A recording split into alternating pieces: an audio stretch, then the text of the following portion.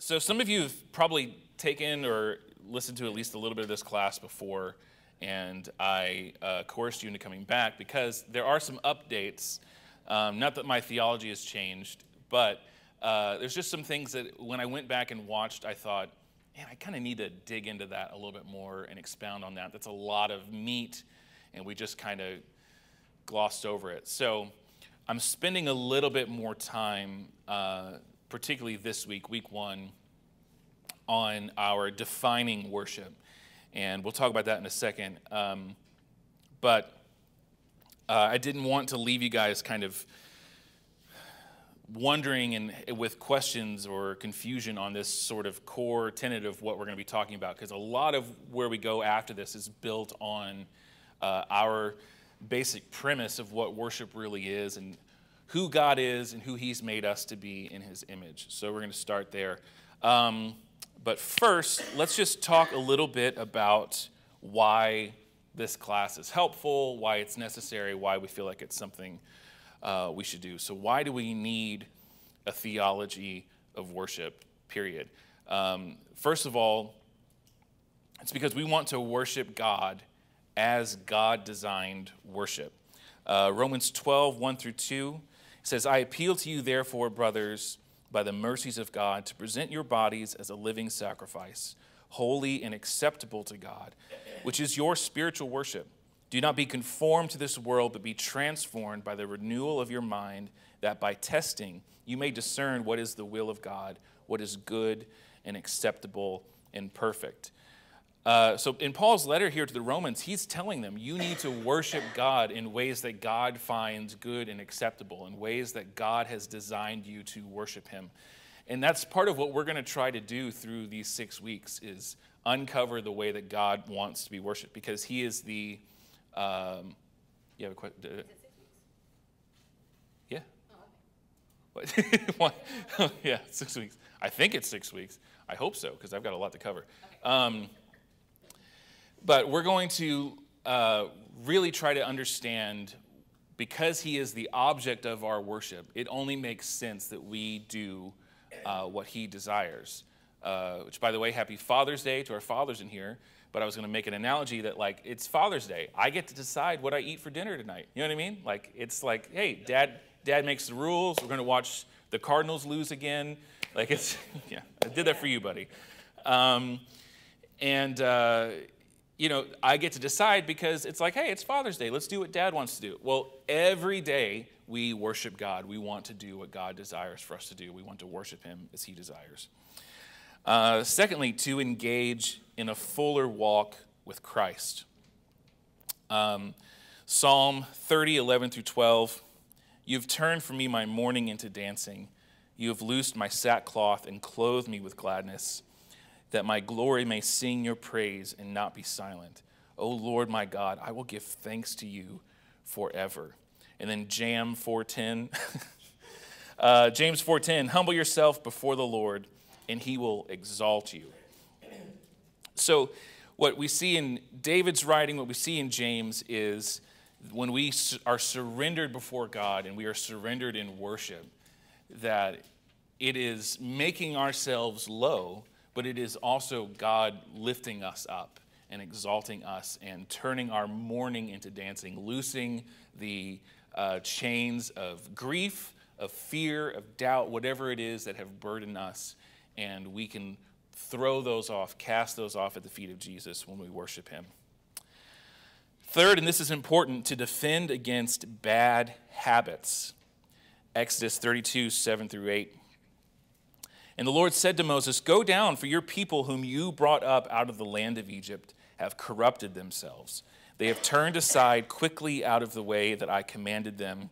They have made for themselves a golden calf and have worshipped it and sacrificed to it and said, these are your gods, O Israel, who brought you up out of the land of Egypt. So the very people that God miraculously delivers from their slavery, from their captivity in Egypt, just a brief while later is already making these worthless, motionless idols and saying, these are what have brought us out of Egypt. These are what have delivered us. These are our gods now. Because that's who we are. We so quickly turn to idolatry. And so We build a good theology of worship to defend against bad habits, because I'm telling you, we are just as much at risk of making, metaphorical at least, golden calves in the church as Israel was in the desert. And lastly, can you flesh out like what you mean by bad habits? You're talking sure. specifically within like the structure of our worship in the church. Yeah, structure of our worship, but also I think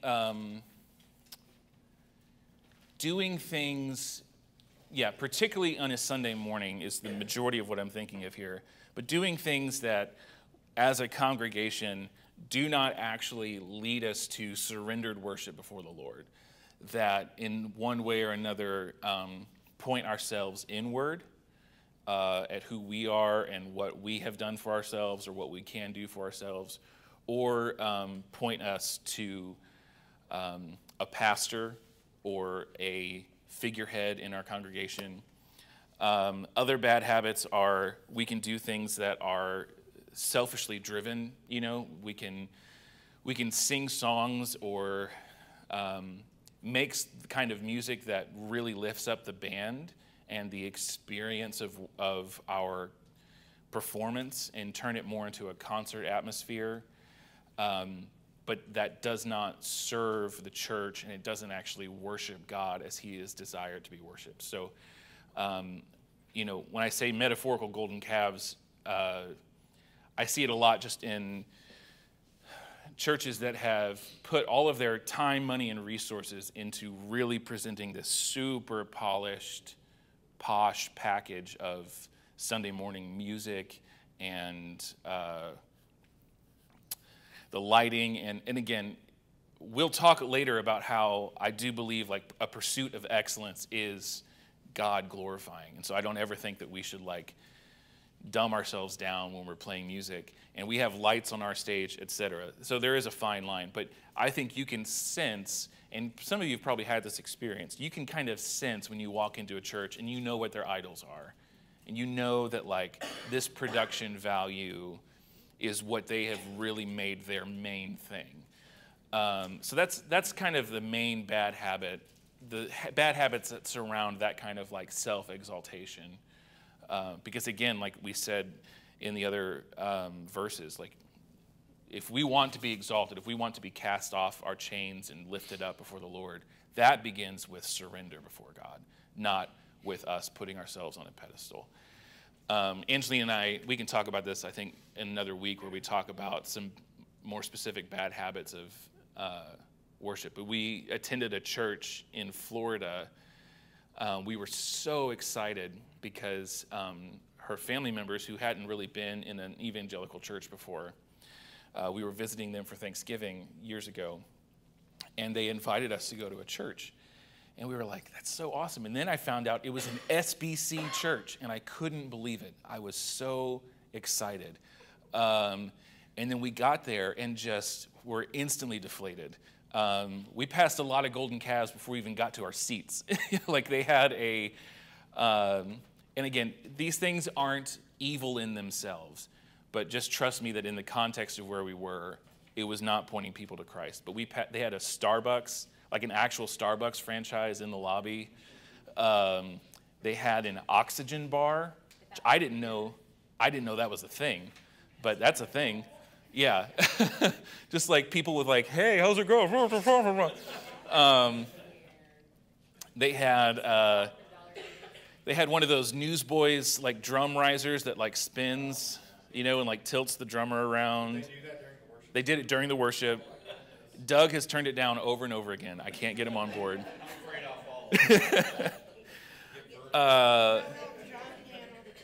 Right. The most like offensive one though was they literally said as they were dismissing after the worst sermon we've ever heard. This is pre-COVID. I feel like I should. This was like 2015 or something. They said, by the way, don't forget to grab your communion on the way out. And so we're walking out in like this like sacred thing. And it's literally on tables just like that one where we have our sign-in sheets, just little shot glasses and like crackers, and people are like, so where are you gonna go for lunch today? You know, like and then just like tossing it in the trash can, like zero reverence, zero fencing in of the table of who should or should not participate. Like I was like, have you all read Paul? Like this place is gonna burn down. Like I don't want to be here when the lightning comes. So there's obviously. You can even be an SBC church because we're very autonomous. There's a wide gamut of what you can find in SBC churches and have, like those poor folks, a very bad theology of worship.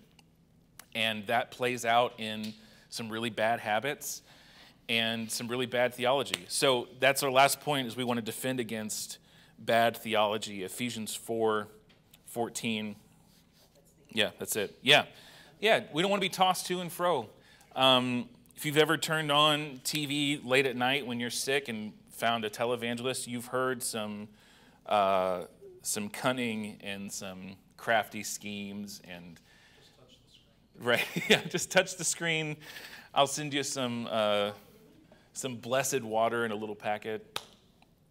So there's all kinds of bad theology, and part of having a good theology of worship is not having a bad theology of worship, but also not having a bad theology elsewhere, because our theology of worship does shape a lot of our theology at large. Because part of what we do at Buck Run and in most really healthy churches is we sing and we proclaim things that are true, that teach us and instruct the body of Christ and remind us of the truths of Scripture. And that's part of our theology of worship. And so in doing that, it instructs and it builds up and it expands our theology at large. So that's why we need a theology of worship. Now let's talk a little bit about defining worship. We're going to go through just a few definitions here and settle on one that we're really going to dig into. Jonathan Gibson says, worship is the right, fitting, and delightful response of moral beings, angelic and human, to God the Creator, Redeemer, and Consummator, for who He is as one eternal God in three persons, Father, Son, and Holy Spirit, and for what He has done in creation and redemption, and for what He will do in the coming consummation, to whom be all praise and glory, now and forever, world without end. Amen. He wasn't going to leave anything uncovered. You know what I mean? He's like, we're covering all the bases if I'm going to define worship. Which, by the way, I want to challenge you sometime to work on a definition of worship.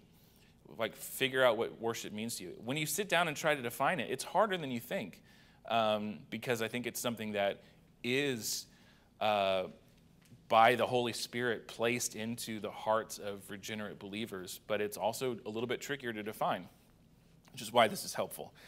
Daniel Block says, true worship involves reverential acts of homage and submission before the divine sovereign in response to his gracious revelation of himself and in accord with his will. So there's a lot here. All these definitions are great, by the way. I'm not going to say, I hope you didn't like Daniel Block's because it was bad. All of these are good and helpful. But I like that Daniel hits on things here like it involves reverential acts, because we think of that a lot. We think of giving of our tithes. We think of kneeling at the altar. We think of raising our hands and singing and worship. But he also hits at submission. We're going to really talk about that in the next few weeks, of the idea of surrendered worship.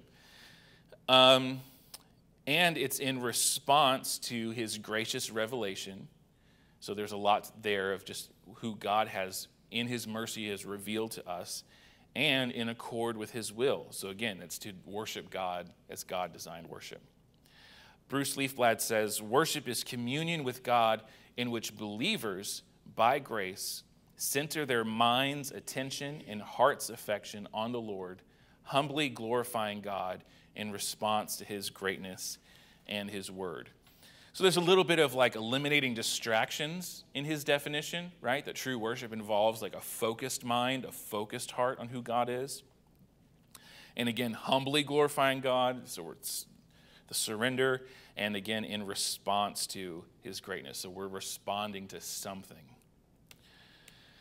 John Piper, the inner essence of worship is to know God truly and then respond from the heart to that knowledge by valuing God, treasuring God, prizing God, enjoying God, being satisfied with God above all earthly things.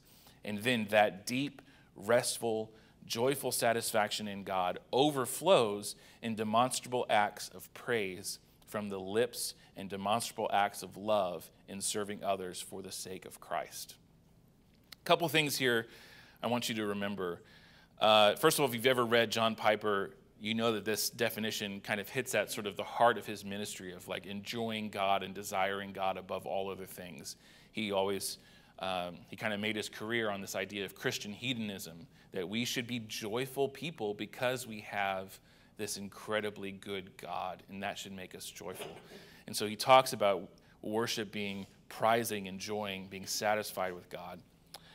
And then in that satisfaction, that overflows, and I really want you to remember that word, overflows, in demonstrable acts of praise and acts of love. So this joy overflows into acts of praise and acts of love in serving others for the sake of Christ. Bob Coughlin from just down the road says, Christian worship is the response of God's redeemed people to his self-revelation that exalts God's glory in Christ in our minds, affections, and wills in the power of the Holy Spirit. Bob, if you haven't checked out his stuff, he has a website called worshipmatters.com or maybe .org, I don't remember, that I definitely recommend checking out. But he has, I think, like a 6-part series of articles on defining worship. And so he starts with this definition and then breaks down each piece of it. It's really, really helpful. Definitely worth checking out. And then Harold Best says, worship is the continuous outpouring of all that I am, all that I do, and all that I can ever become in light of a chosen or choosing God. And this is from his book, Unceasing Worship. I forgot to bring my copy, but did you bring your copy, Michelle? A+. All right. So this is what his book looks like. This is this is Unceasing Worship by Harold Best. Almost everything that we're going to cover the rest of the day today comes from this book, and I highly recommend it. It is it's very philosophical. It's very heady. It's just kind of how he writes. It's not. It doesn't read like with a lot of like academic jargon. It reads more like a philosophical artist wrote it, and so you have to kind of like. You almost wish you could like tap him on the shoulder and be like, "Focus, Harold. Where are we going?" But send you down, like I've told you, he sends you down on these rabbit holes. Yes. And this was the perfect COVID book because I would never have gotten past chapter 2 if it hadn't been for COVID. Right. Yeah. Lockdown made it possible.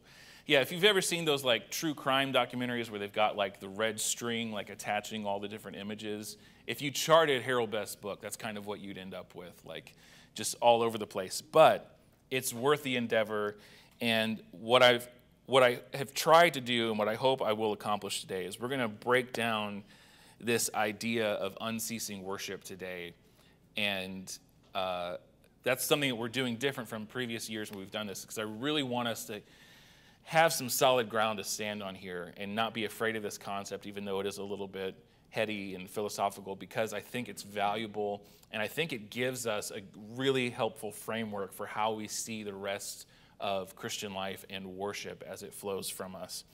So let's talk a little bit about this definition, and then we'll get more into breaking down what he means here.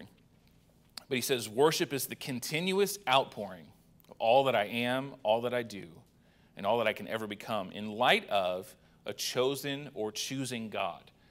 So what do you notice about that last line, chosen or choosing God? What sticks out to you there? God's sovereignty in choosing his people. Yes, but this God is lower G, right? Because everyone worships. That's what he's getting at here, is that you're right, Josh, that this choosing God, that's Yahweh. That's our God that has chosen us and called us out. The chosen God, that's our idols. And so what he is saying in this definition of worship is that everyone worships. and everyone worships all the time. It's just that Christians who have been called apart from our lostness and saved and regenerated, we worship the one true God. Everyone else never stops worshiping. They worship all the way until their death. And so that's why this definition is not his definition of Christian worship. It's worship in general. And his hypothesis is that all of us are worshipers all the time before and after Christ. So let's look at this idea of continuous outpouring, which is kind of what he thinks is happening in the human nature. Continuous, he kind of breaks down why he uses this terminology. Continuous because it means like relentless, ceaseless, faithful. And outpouring because it means flowing, lavish, generous, giving of oneself. And he kind of talks about this idea of like a garden hose. If you just turn on the spigot and hold the hose, it is continuously outpouring, right? And we can do things like when we're watering the garden, you can put your thumb and you can direct it at certain things. But that as built into our human nature, we are continuously flowing out. We are worshiping, adoring, we are giving of ourselves to other things. Before we go on, I just want to say that outpouring, we're going to use that word a lot, and Harold Best used that word a lot. Just remember that it is a word. It's one word in one language, and it cannot possibly bear the weight of all of the mysteries that we're going to ascribe to it. Our language just can't really handle it. But I think it might be the best fit. I think that's why Harold chose it. He even wrestles with this in this book of like, we've got to pick something to call this. And I think outpouring is the most appropriate, even though it may not fully encompass what we're trying to wrestle with. And so he kind of gives us some reasons why. First of all, there's some great places where we can see worship as pouring throughout Scripture. Our first use is in Genesis 35:14. This is the very first account that we have of what's called a drink offering or a libation. So Genesis 35:14 says, this is after God spoke to Jacob. And it says, and Jacob set up a pillar in the place where he had spoken with him, a pillar of stone. He poured out a drink offering on it and poured oil on it. So there's this, right in the very first book of the Bible, this image of pouring out of something that is valuable. Because remember, this is, in Israel, water is valuable, right? This is a significant offering. And it may have been water, it may have been wine. A lot of drink offerings were wine, but a lot of wine was what they were going to have for hydration. So this point still stands that this is a valuable thing that you were giving up before the Lord. You were pouring out this drink offering. And you even still hear this like in modern like secular cultures, like pour one out for the homies. You know what I mean? First time it's been said in adult discipleship, probably. I don't know. Chris has probably said it. But this idea of just like giving up and pouring out is not, it hasn't been forgotten. It's for some reason, it's still intertwined in us because we realize that that is a valuable thing and we're just draining it out in this like lavish wastefulness for some reason to honor something and to worship something. The drink offerings or libations were part of the sacrificial system in the Old Testament. So you can see this in Leviticus where we kind of get the law. There are different requirements for what makes a worthy drink offering and how it should be used. And obviously we are beyond like that sacrificial system of the law, but it's important to know that in the beginning that this was built into Israel's system of worship. We also see it in Psalm 19, 1 through 2. The heavens declare the glory of God, and the sky above proclaims his handiwork. Day to day pours out speech, and night to night reveals knowledge. So the picture that David's painting here is that the majesty of the heavens and of all creation is constantly just overflowing outpouring a testimony of who God is as creator. That we have this ongoing, ceaseless testimony of worship that we see in the stars. Every time we send out a telescope that goes further than the last one, we just keep unveiling more and more testimonies of God. It never ceases. And you think, like, I like to imagine that there have been these, these galaxies that are so far away that were completely unseen before Hubble got there. And so I just think, man, for thousands of years, these galaxies were there just singing the praises of God, declaring the glories of who God is as creator to no audience other than God himself. Only God and his heavenly hosts could hear and receive that testimony. And we just are beginning to scratch the surface and get a glimpse of it. So day to day, it pours out speech. John 12:3. This is where Jesus is back in the home after Lazarus has been raised from the dead, and Mary is there, and Mary pours out her perfume to wash the feet of Jesus. It says, Mary therefore took a pound of expensive ointment made from pure nard and anointed the feet of Jesus and wiped his feet with her hair. And then this is important. The house was filled with the fragrance of the perfume. There, in her pouring out of this expensive offering before the feet of Jesus, it changed the atmosphere in the whole room. It filled the house. And that's part of, again, that's built into this idea of outpouring, is that there is this lavish wastefulness to it. But wastefulness in the sense that it is an honor to God, rather than as how Judas received it. Because you remember when Judas sees this, Judas says, why did you let her do that? Like, we could have sold that and given it to the poor, which, of course, we realize he wasn't some, like, social justice warrior. He was going to steal that money. Like, that's just kind of how he worked. So Judas receives it, similar to how other scripture has said that, like, our worship is a stench of life unto life and death unto death. So Judas receives this as like a foul stench, but Christ receives it. The other believers in the room receive it as an aroma of worship. So again, this pouring out image. And then 2 Timothy 4:6. This is Paul being poured out as a drink offering. It says, for I am already being poured out as a drink offering, and the time of my departure has come. I have fought the good fight. I have finished the race.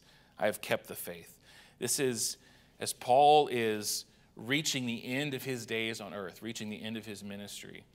And he even knows that in this idea of pouring out, that he's just about dry, right? Like, it's just about reached the end of his sacrifice. And what a glorious picture that he knows that, like, my time here is almost done because there's only so much more I can pour out of myself.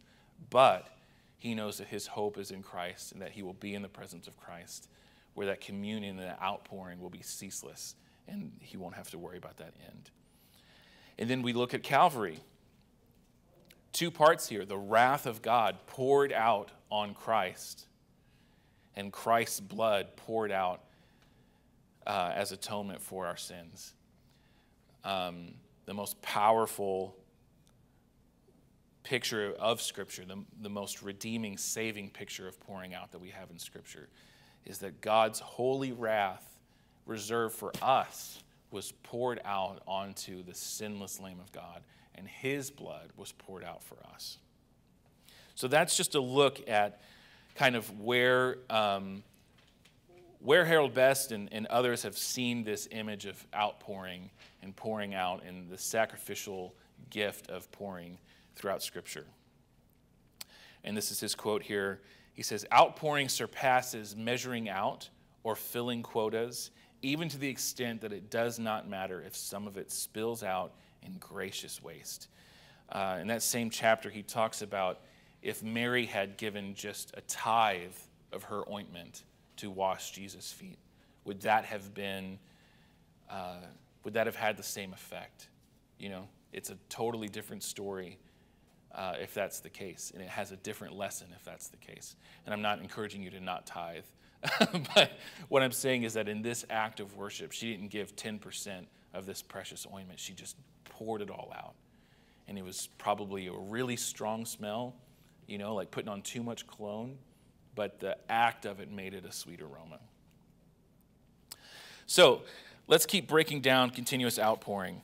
I've got a lot to cover, and I can already tell that I'm moving faster than I thought I would. So I'm going to try to not go too fast. But this is where it gets a little bit deeper. And so trade your snorkel for scuba gear, and we're going to go deeper here, and we're going to be fine. But this is really good, rich stuff that I don't want you to miss. So this is how we see continuous outpouring in different contexts. And again, all of this is laying the foundation for our theology of worship and what we believe God has designed for us to do in response to him. So let's look at continuous outpouring and the nature of God. First, we see outpouring in the Trinity. The Trinity existed in perfect communion before time. It was fully satisfied, fulfilled, harmonious, and loving. Without going too much into it, because we could read like entire books on what the Trinity was doing before creation. But what we believe is that God the Father, God the Son, God the Holy Spirit, that they were in existence before the earth was created, and that they were fully satisfied. They were lacking nothing. They didn't need us. God was not just twiddling his thumbs thinking, man, I wish I had some like little peons to entertain me. That wasn't the goal. So this continuous outpouring of God to the Father, to the Son, to the Holy Spirit. I would draw this, but I'm afraid I'd accidentally make a heresy, so I'm just going to not draw it. But this continuous outpouring one into each other of perfect communion. So that's where we see it originally, is in the existence of the Trinity before time. And then we see outpouring in creation. We see this infinite imagination, creativity, love, and grace. I think that reading Best's book has shaped the way that I read Genesis now. When I read the creation account, it's changed how I've read it in different times of my life, right? Like when I was younger, I read it and I pictured the felt board that I learned it on, and then you get a little bit older and I read it with like confusion because I'm reading it in light of what I'm learning at school about evolution and how old different things are, and I'm wondering, like, does this jive? Does this make sense? And then at some point, someone introduces you to Ken Ham, and then you read it with anger because you're like, all of you are wrong. And you read it with like a Ken Ham fist slamming the table. And then I think you read it through the lens of Harold Best, and what I see is this creator. And as a creative, I totally missed the creator aspect of creation. Because for me, it was just, I have to put walls up and defend the faith and defend that this is real and this is literal. And in doing that and getting so fortified and militant about it, I missed a lot of the beauty of creation. And the beauty is, and just as a sidebar, I do believe in a literal six-day creation. I'm not trying to like sidestep that. But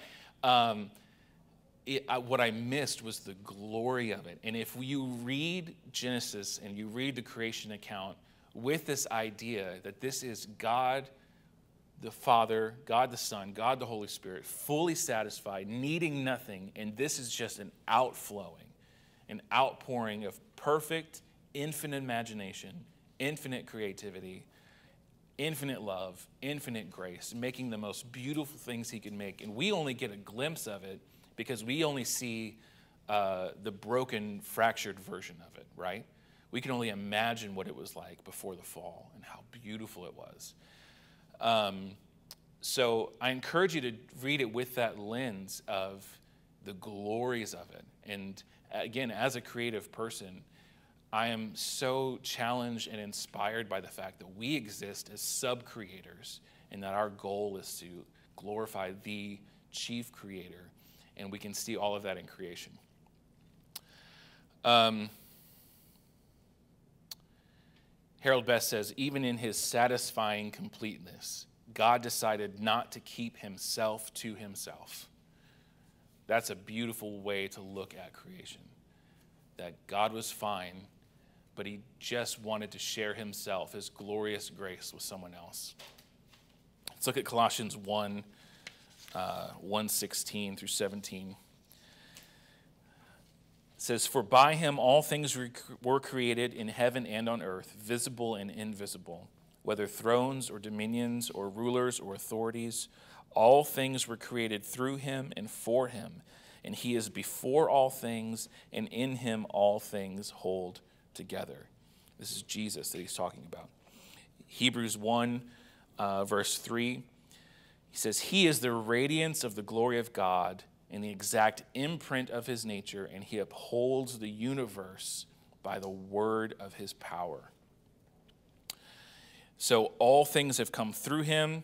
You even see this kind of outpouring, as in that Jesus is the radiance and the glory of God, and that he upholds all things by the word of his power. Harold Best says, thus, right now, and for as long as God himself decides it to be so, creation is being held together by the outpouring word of his Son, in whom and through whom all things come into being and consist. So this is how we see continuous outpouring in the nature of who God is. We see it in the Trinity, we see it in creation, and we see it in the way that Jesus, the living Word of God, holds all things together. Any questions about this before we move on? All right, let's look at continuous outpouring and the Imago Dei. The Imago Dei just means the image of God. All of us are created in the image of God. I would love to see, maybe we have before, I would love to see a class just on the image of God and all of its vast implications, because it is deep and it is so rich to dig into. But I mean, yeah, not me. I want to hear it. I don't want to do it. But just the way that we as Christians value every single human being on earth because of the Imago Dei, that there is no one that's not worth loving and respecting and honoring, because we believe that they are the imprint nature of God himself, that they are created in his image. It's a huge factor in our pro-life stance and our understanding of the quality of life, the importance of life, is that we hold that to be true even in the womb. So let's look at Genesis together. We're going to hop around a little bit. Genesis 1, 27 to 28, which is the creation of man, and then we're going to look into how God created Eve as well. So God created man in his own image. In the image of God, he created him. Male and female, he created them. And God blessed them.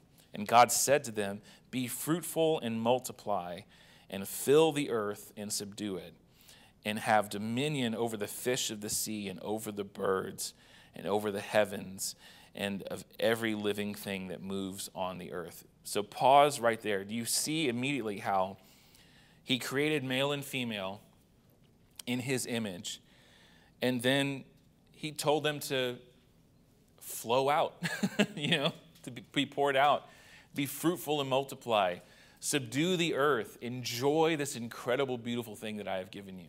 So again, just this expanding, pouring nature written into our DNA from the very beginning. And we hop down to chapter 2, verse 18. Then the Lord God said, so he's going back in time a little bit before Eve. He says, then the Lord God said, it is not good that man should be alone. I will make him a helper fit for him. And then jump to verse 21. So the Lord God caused a deep sleep to fall upon the man, and while he slept, took one of his ribs and closed up its place with flesh. And the rib that the Lord God had taken from the man, he made into a woman and brought her to the man. Then the man said, this at last is bone of my bones and flesh of my flesh. She shall be called woman, because she was taken out of man. So even out of the the outflowing of the very first person comes the very next person. And from them comes all of humankind. So God has created and put this outpouring into his imago Dei, into his image. And because we already believe that God is the continuous outpourer, we bear his image as continuous outpourers. This is something that we believe God has done from beginning, and so it makes sense that as his image bearers, as those who are carrying on his mission and beginning this long arc of the gospel, that we are his image bearers as continuous outpourers. Now, this is really important. We are not created to worship, and we are not created for worship. We are created as worshipers. And that's important because it is based off of our already established understanding of the continuous outpouring of the Trinity and their self-sufficiency. If we were created to worship, then that would mean that would almost imply that God was lacking something, and that's why he made us. If we were created for worship, then that kind of implies this sense that at some point we graduate into worshipers. But what we believe is that we were created as worshipers. We were worshiping from the very beginning. And again, this is that hose. God turns on the spigot, and it's bubbling out. And so we are not created to worship. We're not created for worship. We are created as worshipers. And that worship never ceases. By nature, God cannot worship, even though he continuously pours out. But everything that worship is on the human side is an outpouring of what it means to be made in the image of God. So why does Harold say that by nature God cannot worship? Yeah, exactly. He's the ultimate. What's he going to worship? And because built into worship is surrender and submission and lowliness. And God is not going to surrender to anyone. So God cannot worship, but his continuous pouring out that we have received as his image bearers for us in our pre-fall state, that was just pure worship. So what we want to see then is that God, we're gonna talk about a little bit about the difference between who God is and who man is and how the image works here. But God is, here I'm going to back up, sorry. God is what Harold calls the unique infinite, okay? So we're going to put God up here at the top. Give him a little crown. So there's God, unique, infinite. There's no one like him, and he is endless. He's the unique infinite. And that he has this continuous outpouring of lordship unto creation, man. So I'm going to put man down here. And also I'll do a little sidebar. This is creator. Down here, creation. So God's continuous outpouring as the unique infinite flows this direction in the form of lordship.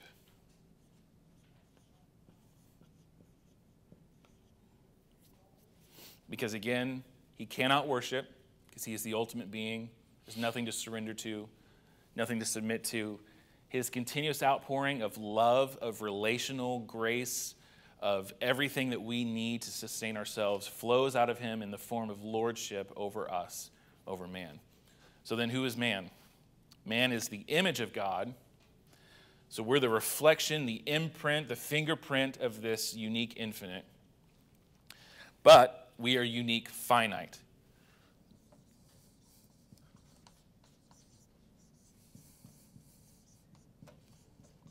We do have an end. We do have a beginning. We are not from time before time. God is. There is no beginning, there is no end to God. He is the Alpha and the Omega. We are not. We are the unique finite against his unique infinite. And we have this, we were made to have, we were created to have in the garden a continuous outpouring of worship unto Creator God. So our outpouring flows this way in the form of worship. So this is Eden before like some snakes started chatting. This is Eden, right? So God, unique, infinite, walking among the garden with his creation. Everything is happy. This outpouring of love, grace, mercy that he calls lordship over man, his creator, who has a beginning, so he's finite. And the response then is this continuous outpouring of worship, of grateful surrender before their Lord. So then something happens. Then things get a little messed up. Well, here, actually, I'm getting ahead of myself. Before we kind of talk about how messed up we are. Well, I will say this. We already know, this isn't like a spoiler alert. We already know that we screwed up in the garden. So our continuous outpouring today, before we have Christ, instead of flowing up, our worship is flowing outwards towards other things, right? So it is not rightly directed. So if you think about that hose again, it's just bubbling over, watering all of the weeds around us rather than being aimed at where it's supposed to go. So this is our brokenness. And we're going to talk more about the fall in a second. But let's talk about continuous outpouring in Christ's, that's supposed to say sojourn, Christ's sojourn on earth. We can learn much about worship from Christ's sojourn on earth, and here's some of the reasons why. Because he demonstrated that there was no fatal flaw in God's original creating act. Meaning that when we look at Jesus, when we look at his life and ministry on earth, we see what should have been, right? We see a perfect, sinless man, and we also see what we cannot achieve. Some interesting things to think about is that he faced greater temptation than Adam and Eve. What was Eve tempted with?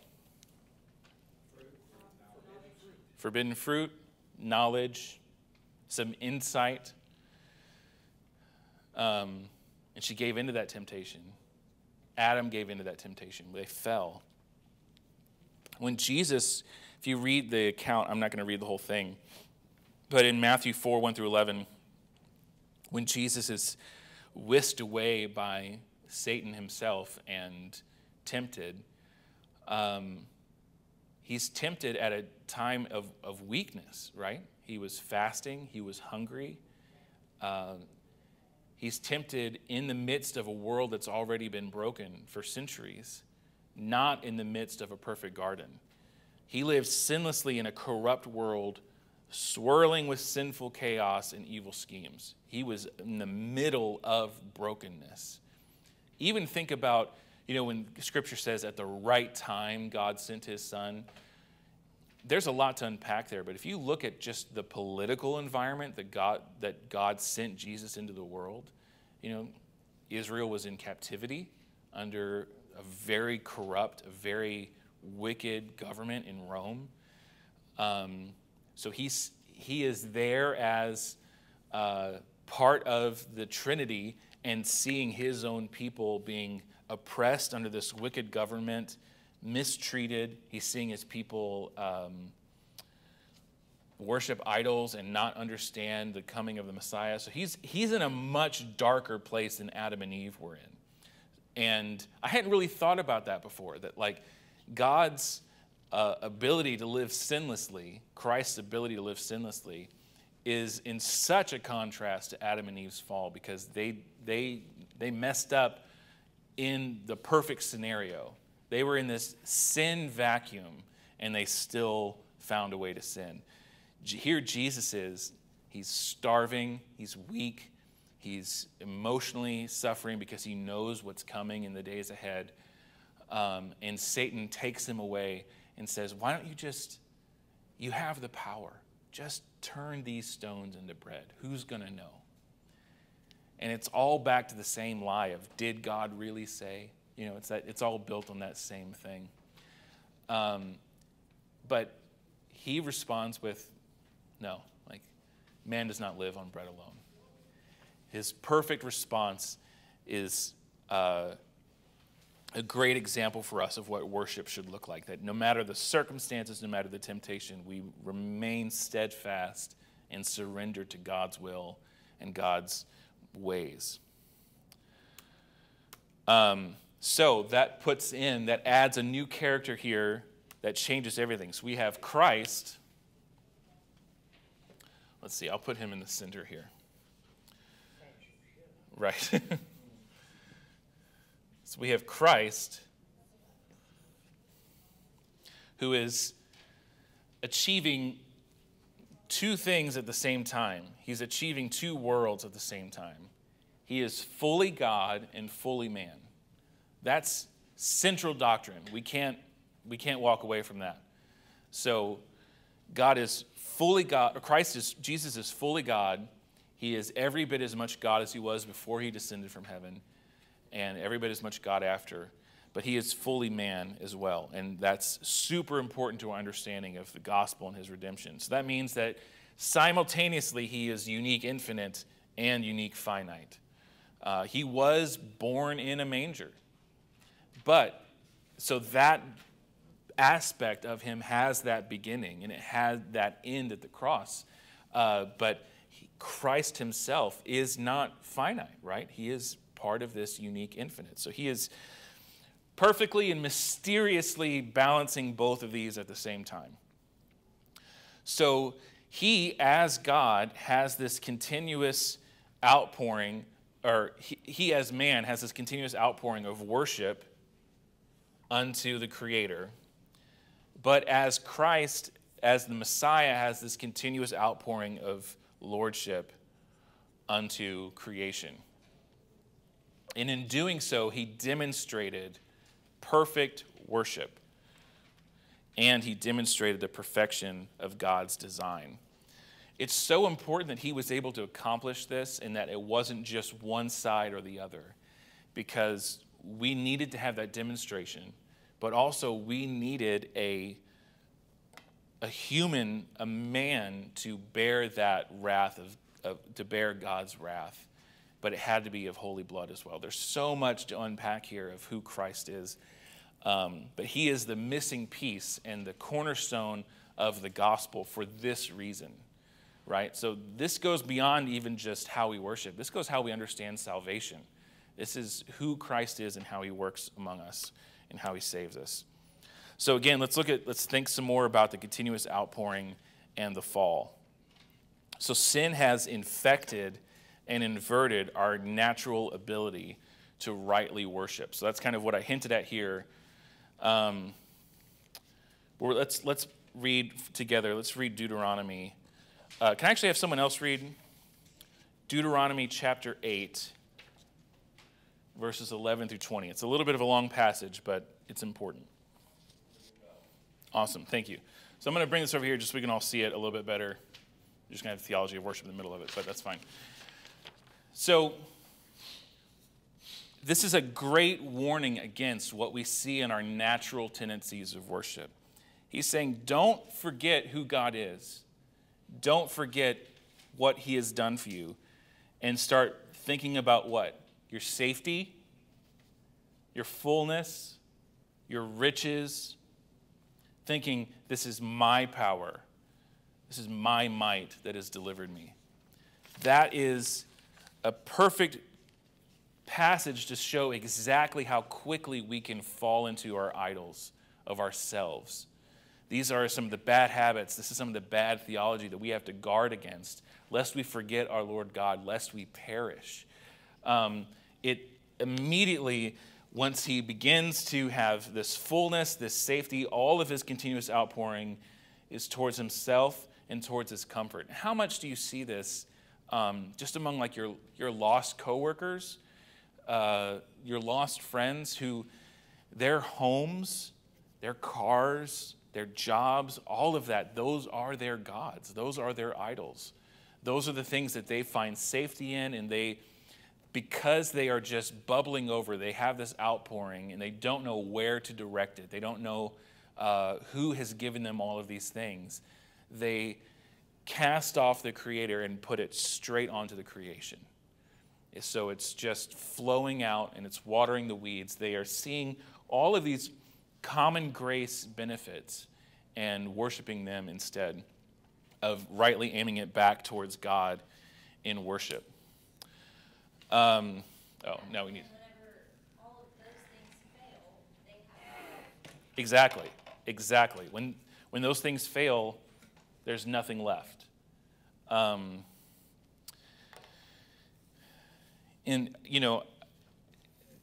I'm sure many of you have had this experience of having a friend or a family member pass away,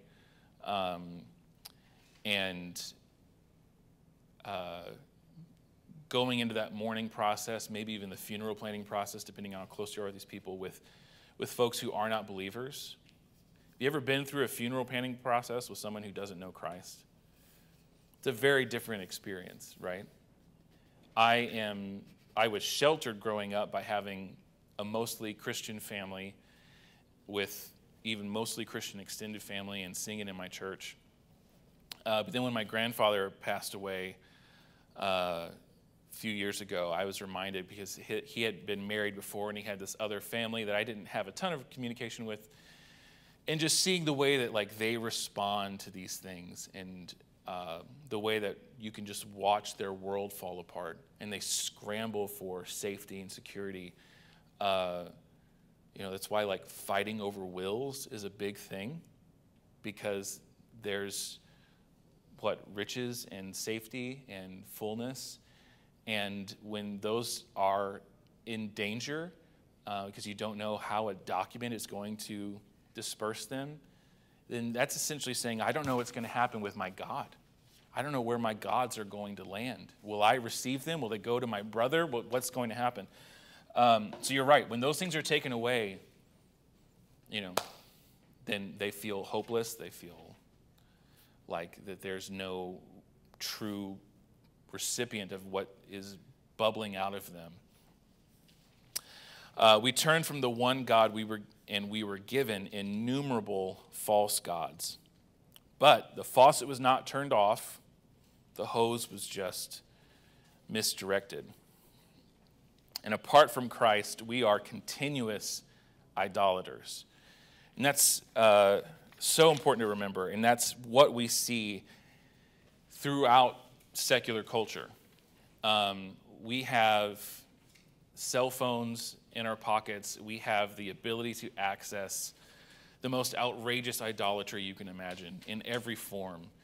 And it's everywhere. And it's tempting to us, and it ropes us in, even as believers.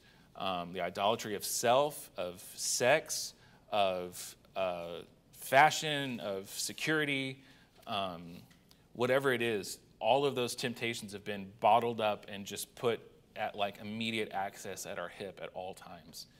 And I don't think we're really fully understanding yet the implications of that. I think we're going to see that more over the next few years of how much that's messing us up. Basically, all of the idols we could ever want have been put at our fingertips. And so that's why it's so important for us to, in our hearts, in our habits at home, to have this theology of worship grounding us so that we can resist and flee those temptations. So this is the sad, destructive result of the fall, but we are not left comfortless. Christ has come. That's how Harold Best ends this chapter 1. We are not left comfortless. Christ has come. And so next week we're going to build on this, and we're going to understand the importance of Christian worship. Because remember, all of this is laying the foundation for worship at large. This is how humans have this continuous outpouring from them in response to being made by a continuous outpourer. And so next week, we're going to start really unpacking what Christian worship looks like And eventually, as we progress, we'll see how it shapes who we are at Buck Run, why we do the things that we do, why we don't do some of the things that we do, why, by God's grace, we don't look like the church that Angelina and I visited in Florida. And if we ever get there, just fire me, please. But we're going to see, again, this is kind of like the really important foundation, and then we're going to get more and more practical each week of what this looks like in practice here at Buck Run.